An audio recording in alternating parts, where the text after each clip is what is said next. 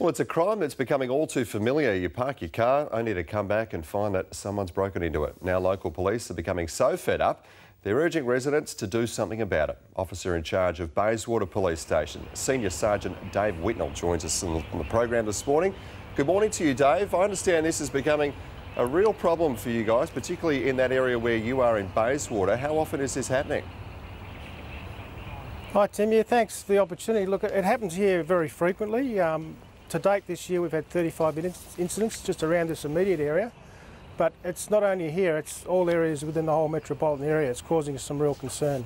You're at the Bayswater foreshore this morning. I know you've had some incidents there. What makes that particular area a hotspot, do you think? Well, it's just vulnerability. People come here, they walk their dogs, they go exercise, the same as train station car parks. Vehicles are left for long periods of time, unattended, and often with valuables in plain sight, and they're just opportunistic thefts. I understand you really want people to keep their eyes out for a certain vehicle.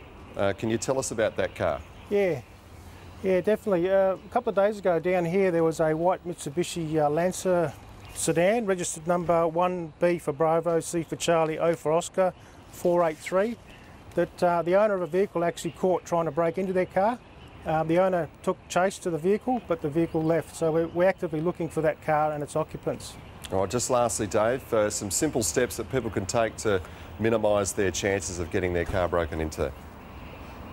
Yeah, great, certainly. Look, locally at Bayswater we're handing out these dash mats, which will hopefully assist in prevention of crime. Also, if you follow us on Twitter, Bayswater Police, or you look at the community policing website, there's a valuable resource there that's got a heap of information and a fold down dash mat that people can put on their cars, basically to provide them with some crime prevention strategies. All right, good stuff, Dave. Thank you for your time this morning. That's Senior Sergeant Dave Whitnell in Bayswater.